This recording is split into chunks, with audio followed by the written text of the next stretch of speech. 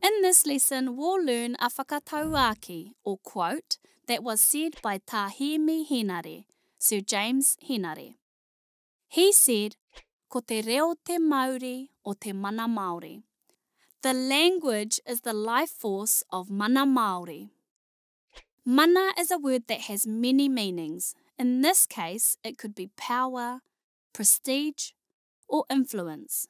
Sir James Henare originally said this in a 1988 Wakahuia television program. It has become a rally cry for the revitalisation of te reo Māori, the Māori language. This shorter whakatauaki actually comes from a longer version. Ko te reo te Māori o te mana Māori, ko te kupu te Māori o te reo Māori. E rua nei wehenga kōrero e hāngai tonu ana ki runga I te reo Māori, ko te reo no te atua mai. It might take a while to remember the full version, but you can always remember the start, which can stand on its own.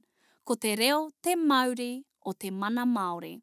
The language is the life force of Māori prestige.